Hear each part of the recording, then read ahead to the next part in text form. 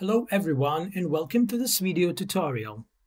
Before I start, I'd like to share some important tips.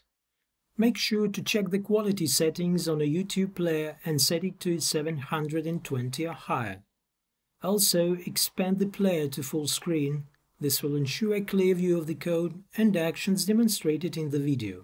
Today, I will demonstrate to you how to add a Box and Whisker chart to a dashboard. Create a new dashboard or open an existing one.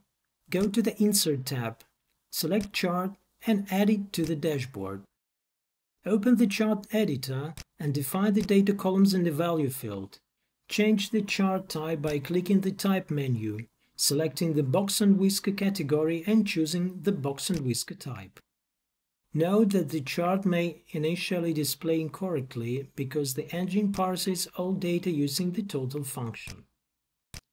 Define the arguments for the chart values. Click Preview to display the dashboard.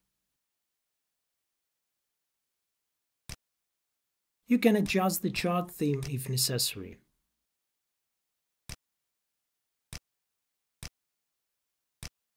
If you found this video valuable, feel free to share it with your colleagues and do not forget to hit the subscribe button to stay updated on future content. See you next time.